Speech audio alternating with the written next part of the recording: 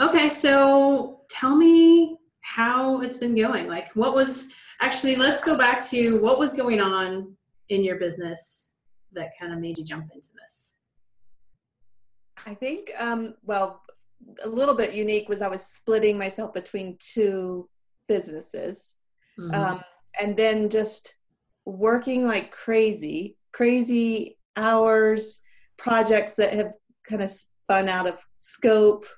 And I was looking at them realizing that I, in a way, had let them get out of scope because I didn't have processes set in motion. I also was not confident in the way that I was talking with my clients, and letting them take the lead. I used to have on my website, we work together, I work with you, I collaborate with you. And I think even in my writing and how I was working, I was almost in a way thought it was a good thing that I was being so collaborative rather than being the, not the leader, what's the word, the one that really knew what I was doing. Mm-hmm. That's not the right word, but you know what I mean? Like having the Yeah. confidence to be like, I'll lead this. I heard a podcast where the guy said, we do 80% of the work and the client does 20. Cool. And so what happened when you got into boot camp? What changed? What was kind of your first impression or first wins that you had? One was the confidence to ask for what I should be getting paid. So with bids, um, rather than looking at it as an hourly, like when I did my bids, it was like, oh, I know I can put together a WordPress site and probably, like, because I use Beaver Builder and the technology has moved in a way that I don't always need a developer. It was like, I can do a website in 5 hours, but I wasn't looking at the big picture of the 20 years of knowledge that I have, the fact that yes, I will lead them. I will do this strategy, that there's so much more beyond just building a website, that I'm not just as a designer, they're hiring a thinker.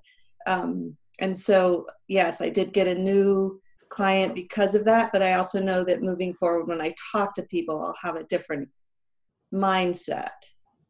Awesome. So what kind of skills do you feel like you got that you're going to carry forward with you? Well, one will be that. Two, I will say when I signed up for the boot camp, I was crazy busy. I'm still at a place where I'm still a little bit nutty. So I know that there's still plenty that I need to do. So processes is one.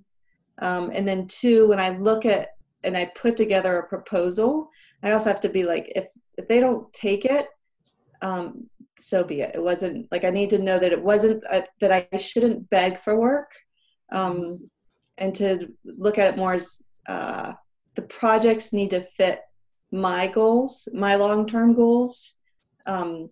So yes.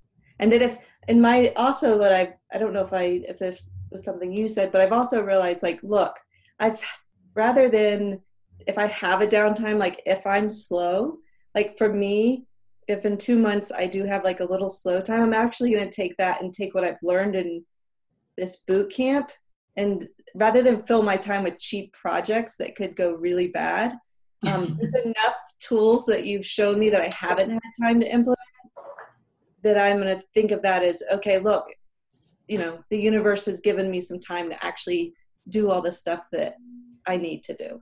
Yeah. So you feel like you can focus on your business and actually make improvements to make it more like what you want it to be. Yeah, because you did give us so much, but I am still really busy with one ongoing website that I hope that we can wrap up in a month. That was like one of the reasons why I signed up for this, because I did let it go haywire. And then, just all the other work that I have that just continually piles on. So. Yeah.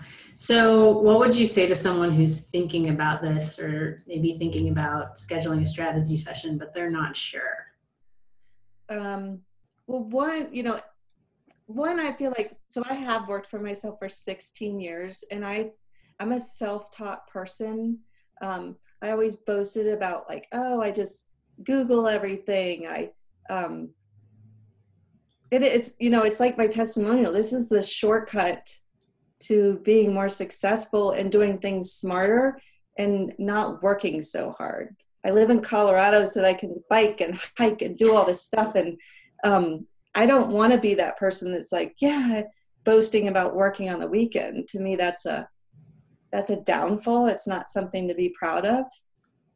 So I would say it's a shortcut in that if you invest in yourself, like I wish someone had told me to invest in myself sooner. Yeah. And that it is a shortcut. Like I'm super excited and not sure why I didn't do it sooner. I think working for yourself, you think, I pay for my software, I pay for my computers, I pay for all these external things to run my business, but I had never invested like in the biggest part of my business, my brain. Yeah. So yeah. And I think the other thing is that all the stuff you've taught us is going to go way beyond the 10 weeks with you. Like that's what I'm so excited about.